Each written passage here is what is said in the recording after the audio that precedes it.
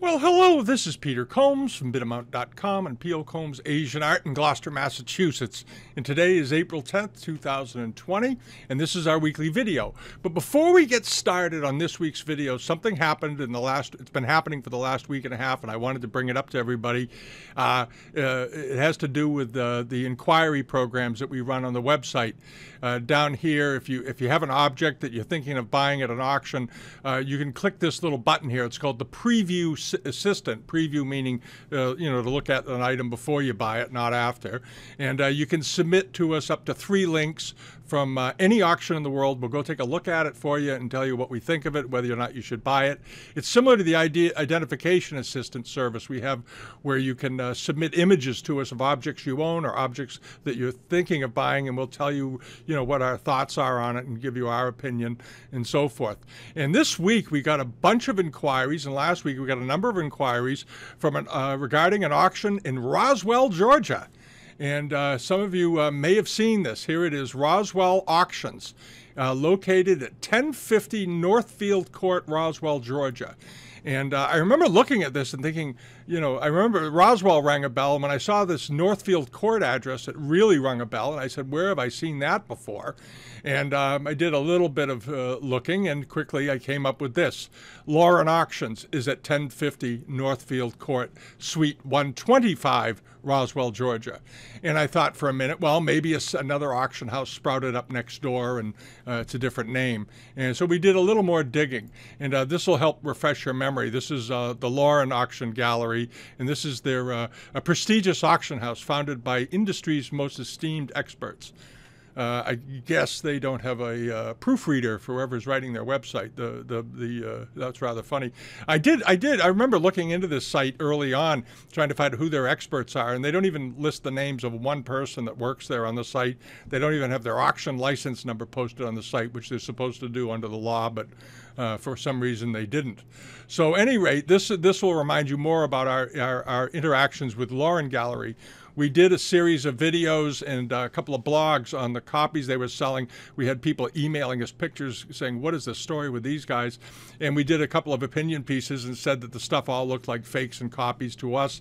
And Google treats our website very, very well. So what happened was it ended up promoting these posts right up the ladder, so to speak. And what you get now is if you Google in Lauren Auction Galleries, Lauren comes up here, and then down here come the videos we did on them selling fakes, and then below it there's a series of articles where they have our blogs listed about the threatening of a lawsuit and so forth. We did post the lawsuit right onto the site, and you can go look at it. Here it is, and you can read through it. It's pretty hilarious. They go through and cite the individual videos that we did and why we should just take them down or be sued because we've done something that was actionable. It wasn't actionable opinion pieces. They can't really do anything about it. And I even offered if they can come up with one misstatement we made and demonstrate it to me, I'll be happy to apologize. And I never heard from the lawyers again from there, and that was about 1.5 years ago. All right, so there it is. But one of the things that struck me funny was that I went to Google Earth just to make double sure they were in the same place. And here's 1050 Northfield Court, unit number 125. And here is 1050 Northfield Court, Unit 240. They're in exactly the same place. And here's a picture of the little strip mall that they operate out of. It's sort of a pretty scene out in the middle of the country somewhere. I don't know where it is, but that's where they're located. And the other thing that caught my eye was that when I began to look at the objects, I saw the name Arlen Holmes repeatedly as provenance for the Roswell auction. And I Googled him, and it turns out that a year ago they were handling Mr. Holmes's estate, apparently, at Lauren Galleries. So it's fairly safe to assume that there's a connection between Lauren Galleries and Roswell Galleries. And why they came up with a new name, I don't know. They don't have a website for it yet, and so on. But onto the objects, we're going to take a look.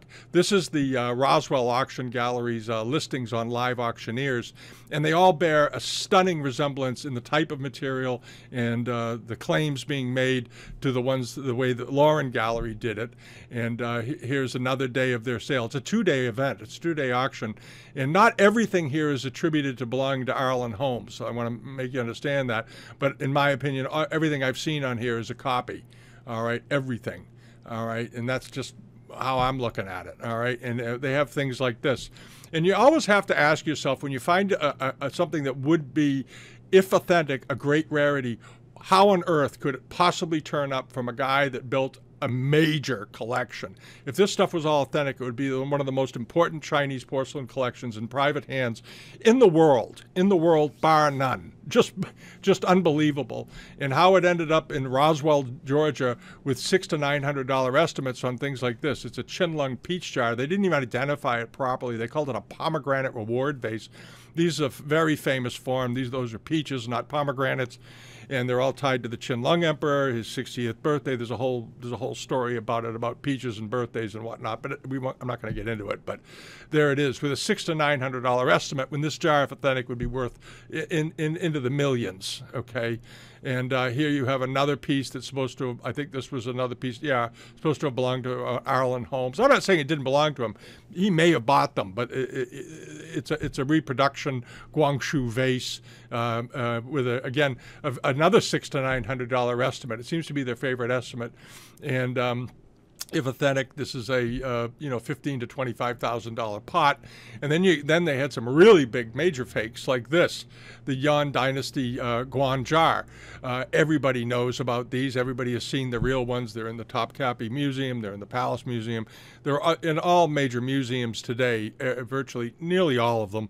A few are in private hands, but they didn't make that many, and they're extremely rare. They've been extremely rare for centuries. And this one allegedly belonged to Mr. Arlen Holmes, and it is a brand new piece. This piece is, well, brand new meaning it was made in the last 30 or so years. You can't say whether it was made in 1980 or 2018. There's no way of telling, but it's clearly not an old piece, and it has a $600 to $900 estimate instead of a $1 to $2 million estimate.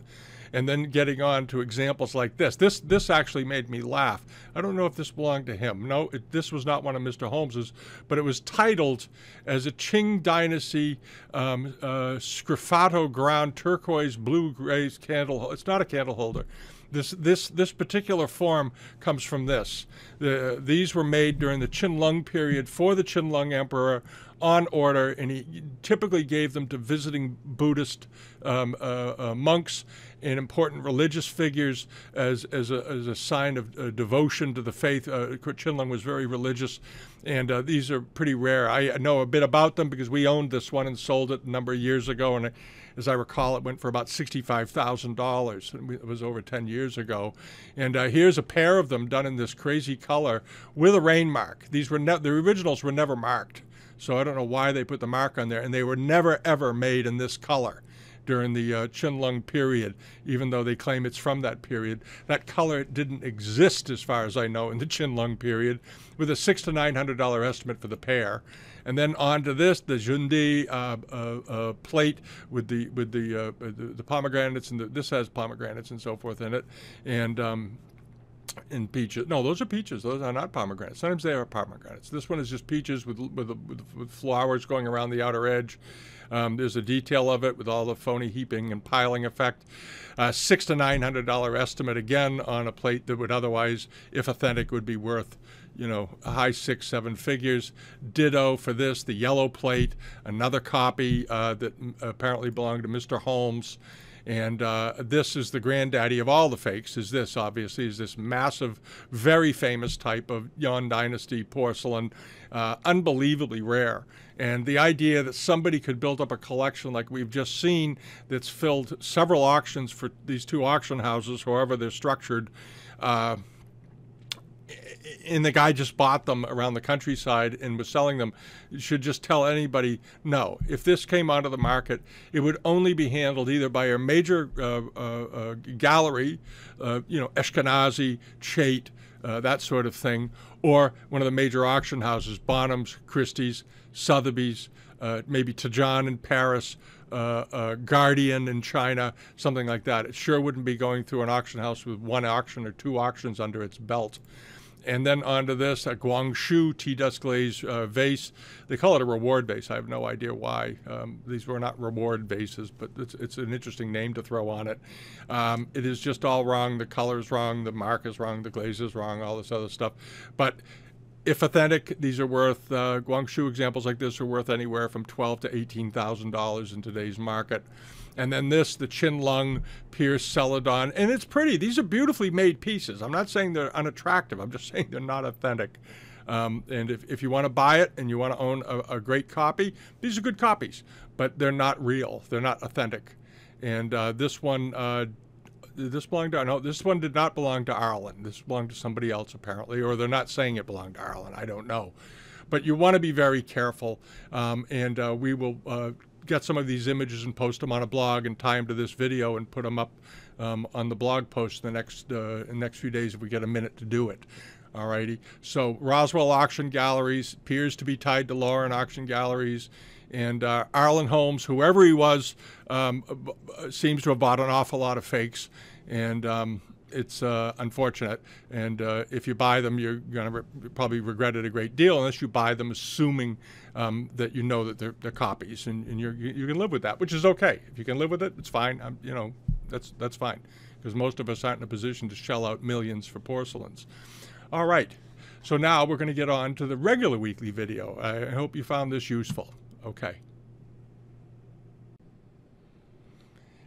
And here we are with the regular weekly video. And I don't want anybody to think I'm picking on this one particular auction house, by the way. I'm not. There are dozens of auction houses across the country that are selling copies and all kinds of things. And if you belong to the global member pages, you can access the report card there. And on it are listed about 275, 300 auction houses at this point. Some of them are great, and we rank them A, B, C, D, and F. And the two auction houses I just mentioned are both Fs, and avoid always. But there are some that are very good. And as you know, if you're using the global pages, if you're a subscriber, we've been featuring them, and there's some great things on there. Alrighty, and one of the things I wanted to mention this week was we updated the pages twice on we did it on Saturday, we did it on Wednesday, and we're going to have to do it again because a bunch of auctions closed yesterday. And we're going to get into them. But one of the things I wanted to share was that there's some very nice things right now on Invaluable and on Live Auctioneers on the global pages that we've filtered out. As you can see, there's a lot of good Japanese stuff. If you're a Japanese buyer and you subscribe, go over and take a look. There's some good things on there, some great Netskis, Inros, and so forth. And if you check out the pages on Invaluable, you're going to find, no, this is the Live Auctioneers page. Invaluable's coming up next. There are some great Ming pieces. There's some really nice export wares on there. There's some very, very nice Wanli plates. And then you have things like this. You have this is up as this very nice match safe. And it closes in 7 days. It's Meiji period, mixed metal, relief worked, lots of gilding on it, some silver, patinated brass, or bronze rather, excuse me. And this is the Ross Auction House is having that sale. And then this didn't sell again. This is a very, very nice Chinese Amari vase. It has gone through Live Auctioneers and Invaluable, I think 2 or 3 times at this point. They have a crazy estimate on it, and they're not able to sell it. And I really like this. I think it's a good thing, but I think it's probably worth, you know, $8,000 to $12,000, not $30,000 to $50,000. It evidently has a massive reserve on it. This is Hess Fine Auctions in Florida, and I suspect they seem like pretty nice people. I think they're probably sick of this consignment by now, and would, you know, if you like this jar, you might want to call and make an offer for it, because I suspect they might be willing to sell it at this point.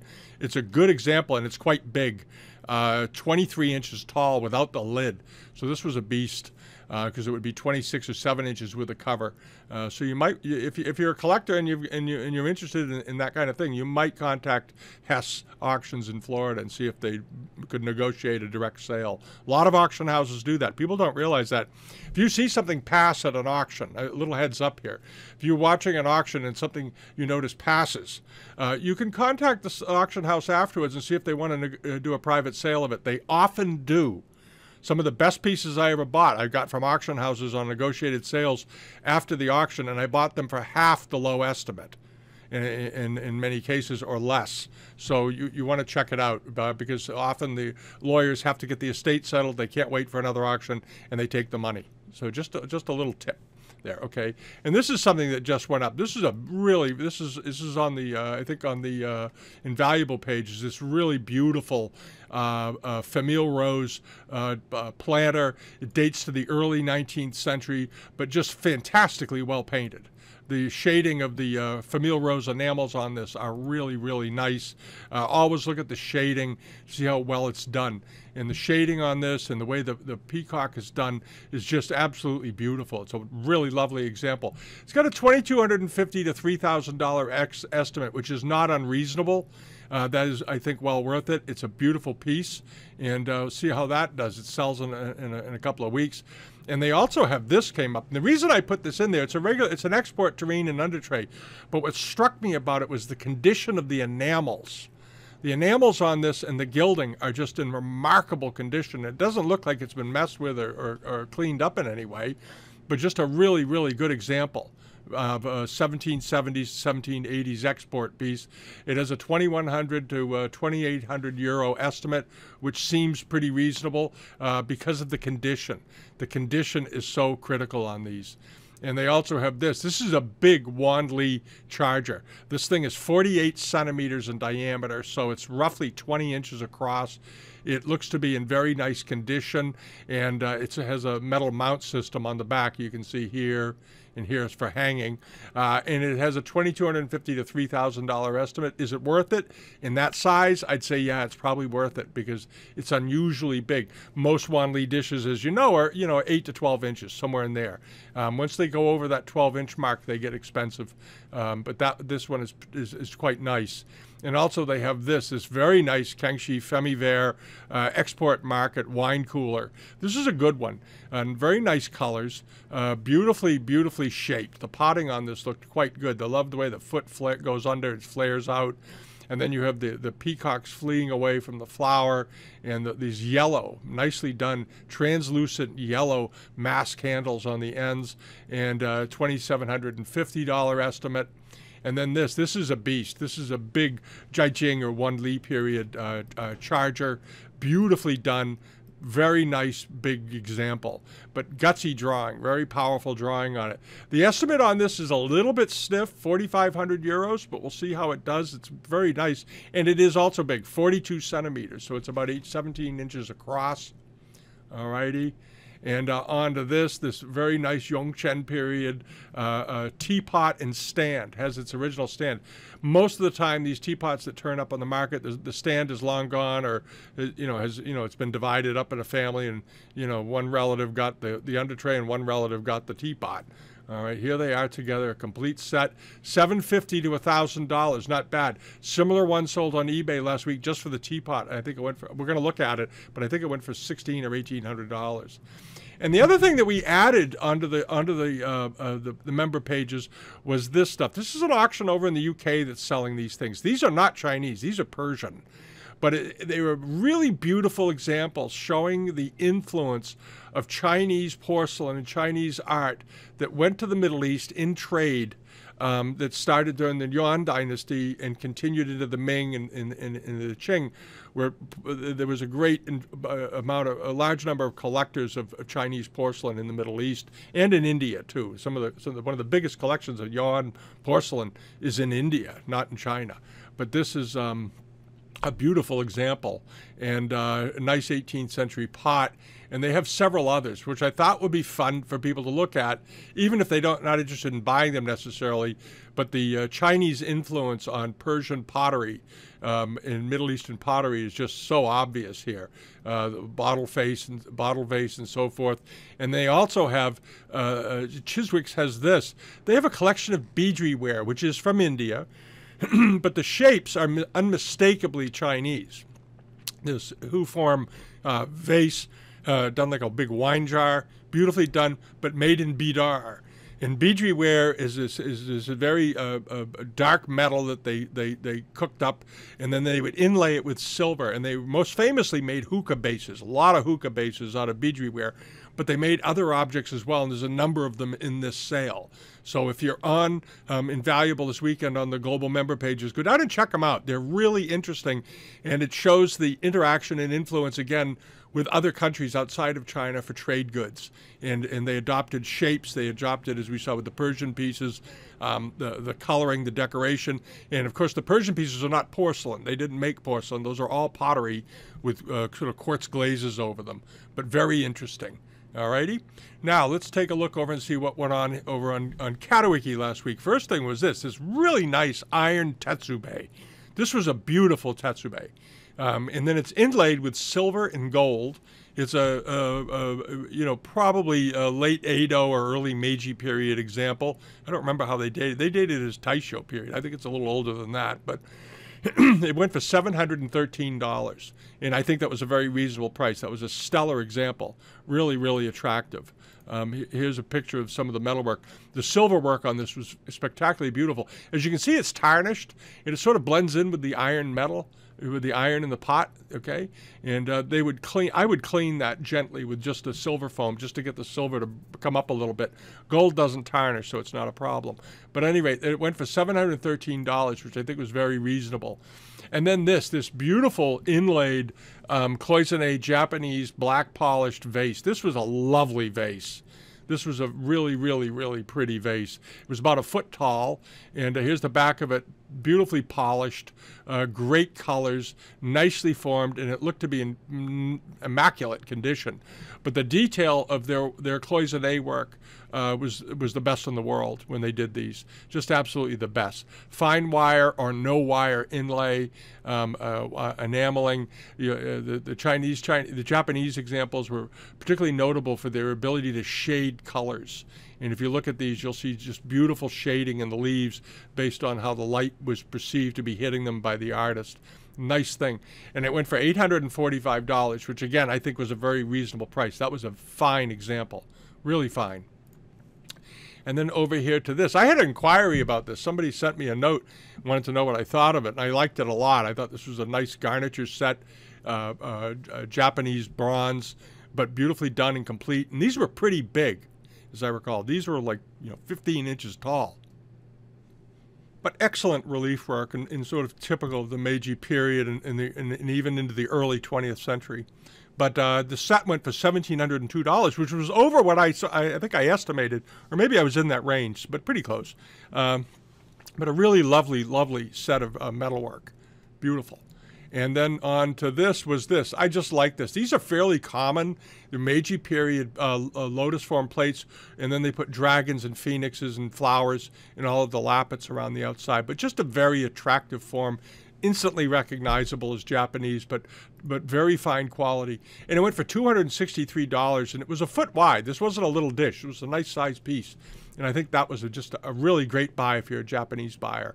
I've noticed lately more and more people are asking about Japanese things, which is good to see, because there's some great opportunities for collectors out there right now, because there's a lot of good Japanese material on the market, and the prices are not particularly crazy.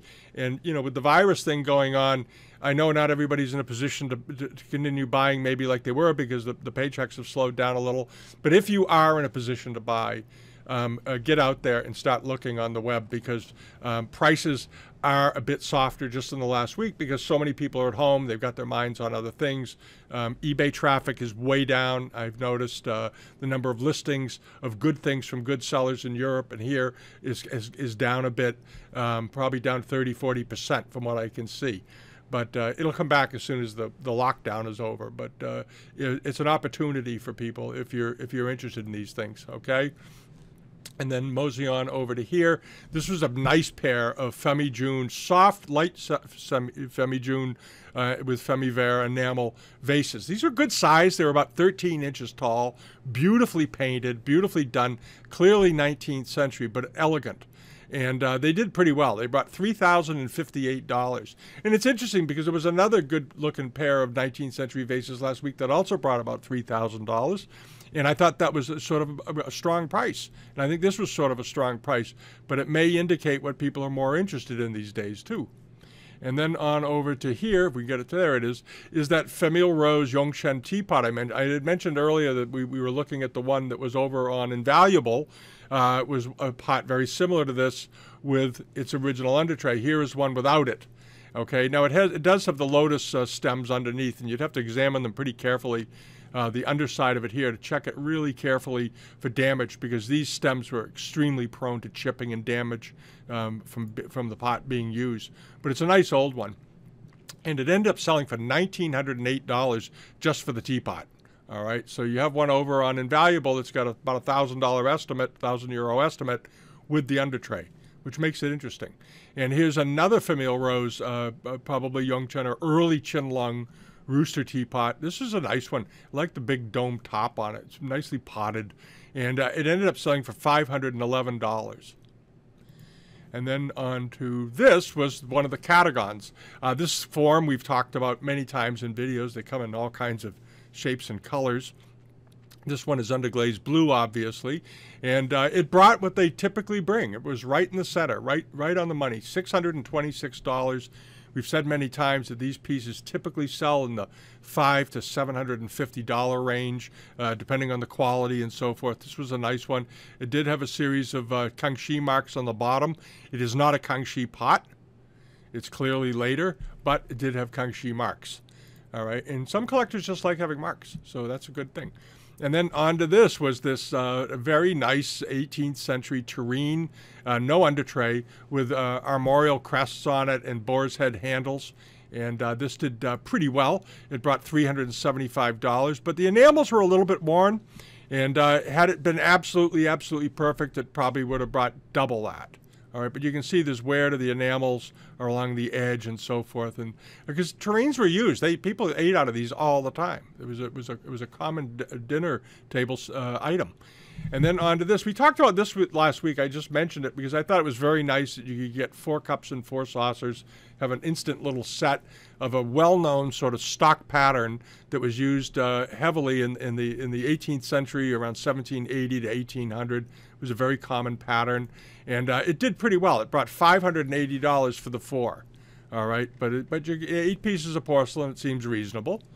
And then onto this was the finally closed was Tony's wonderful Chinese export tray. And in the end, I think somebody got a great buy. This was a good thing to own. This will be nice.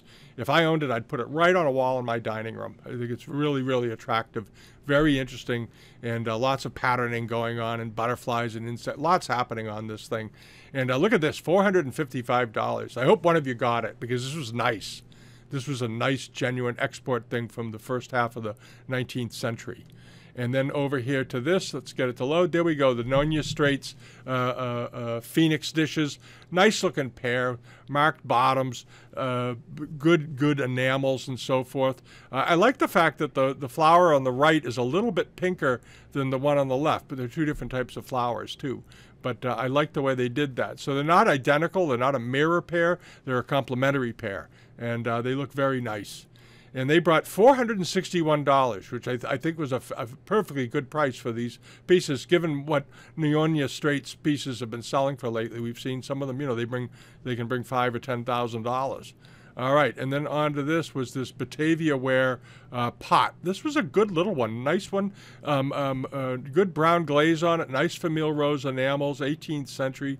There it is. It's got a few bites around the edges, as you can see, but a genuine thing. And it went for $315, which isn't bad at all. That was from a seller over in the Netherlands, but good looking, good looking. If you like Batavia ware, there are people that just collect Batavia ware, which is interesting. And then onto this, the Kangxi plate. This was not a huge plate. It looked big in the picture, but it's actually about 9 inches in diameter, but very robustly painted. And this one sold for $286 in good condition. And then over here to this was this book. I have this book. I bought it when it was new in 1989. I'm dating myself. Anyway, this is from the David Foundation, which is now part of the British Museum. And Percival David, as you know, or many of you know anyway, he was one of the great, great, great collectors of the 20th century. And he owned the famous pair of Yuan, known as the David vases, the big Yuan dynasty vases that are dated and have all that information on them, and they have every decorative motif known, and are probably, you know, if they were to be sold, would be certainly in the top 2 or 3 most valuable pieces of sets of, you know, Chinese porcelain existent. I forget, there's a long story how he got them, but at any rate, the seller Perfuni, who we've had on here many times, sells good things. He sold off some of his books, and this was a nice one. The Imperial Taste is a good book. It's a wonderful read. The David Foundation books should be read, not just look at the pictures. They're not terribly long, but boy, do they pack information into these old books, and that was a good set. All right, that's some of Perfuni's listings here. And then this the Kangxi panel with the riders in battle and this fantastic outer border of all the different creatures going around the outside. It's easy not to notice them because the central scene is so active, but the outer border of this I thought was as interesting or more interesting than the central scene. You've got elephants and Kirin and mythical beasts and all kinds of stuff going on. I love that. And it's all framed and ready to hang, and it went for $363. Not bad. If you remember last week, we had a sort of a similar Kangxi panel that went for about double that. All right, and this one was equally as good, and I think $363 was reasonable. And then the porcelain opium tray. I just like this. I like a sort of oddball accoutrements, as a lot of you know. And this one I liked a great deal.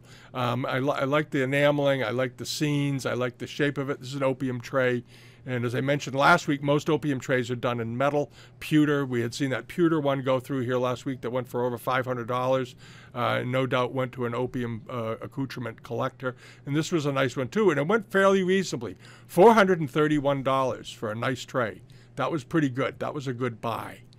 And then on to a few things that are coming up that we've had on here. One is this nice late Qing or early Wanli period in that era charger. This is a big one, though. This is not a small one. It is over on CATAWIKI. It'll be on the newsletter page this week. And they call it Swato. I didn't see the back of it. It could be from Swato with that pattern. Yeah, it is Swato. Yeah, Late Ming. It is 38 centimeters, though, in diameter. It's a good big one. The bids are only up to $200. It's got a $700 to $900 estimate. $700 to $900 for this is pretty reasonable. And then also this one, another big Swato charger is up. And what's nice about this one is that the central enamels are not all worn off on it.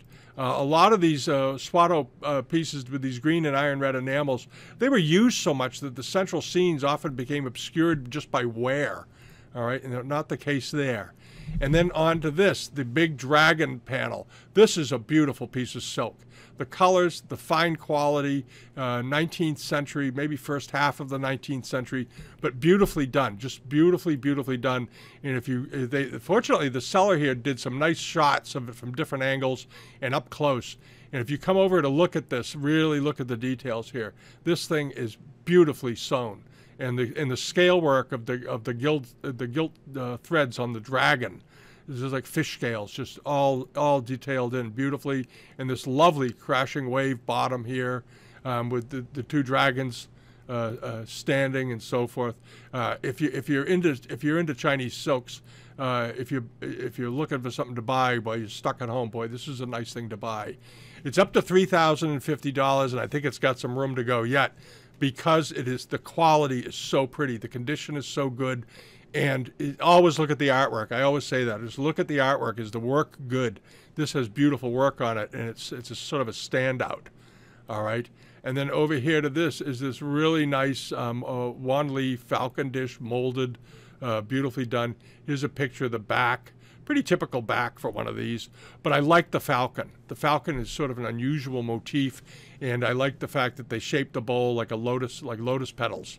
They molded it all the way around. It's a beautiful thing. It's only up to $69. It closes Sunday. If you're a Wanli cracked porcelain buyer or a Late Ming buyer, check this out. You might get a good deal on it. You might be able to buy it for under $200 or $300. And then lastly is the Chinese silver with enamel bowl that we talked about. Because these are really rare.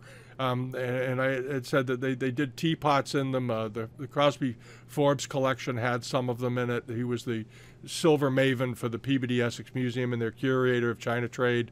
I knew him pretty well. He was a wonderful guy, wonderful man. And this was a very nice piece of Chinese silver with enamel, and it's getting up there now. It closes Sunday. It's up to $720, and I think it's got a bit of room left. It's Old Masters is selling this over in the UK. Alrighty. And that's about it for the week. We're going to run around and see how much stuff we can find to put on the newsletter page this week. If you haven't subscribed yet, please do. If you like our videos, give us a thumbs up. leave a comment. I like reading the comments. I don't always comment because I usually see them on Saturday and Sunday when I'm having my breakfast. And I'm up early. I'm up by 5:30 in the morning typically, and or 5 or sometimes earlier. But I like to see, you know, what people are interested in seeing, what they're not interested in seeing in the comments and so forth, because it guides us heavily on what we do. All right, we do these for everybody to enjoy. So if there's something specific you'd like to know more about and it seems like it's going to have general appeal, we'll do it. We'll do it. We have the resources to do a video on almost any topic here that we want. All righty. Have a great weekend. Enjoy it. It's supposed to be sort of nice. Have a good Easter. I have my leg of lamb on order at the Greek meat market, picking it up tomorrow morning. We do a leg every Easter. It's going to be fun. It's a big one. And stuff it with, what are we putting in this? We put garlic in it, chopped rosemary, olive oil, salt, pepper, leave it overnight, take it out early, got to get to room temperature, 450 for the first 15, and then drop it to 350 until it's done. And it's delicious. If you like lamb, that's the way to cook it. That's Julia Child's old recipe. Okay, have a wonderful weekend. We'll see you next week, and we are working on another sort of educational video, and we're just sort of scrambling around trying to get images together. Okay, see you all later. Bye-bye.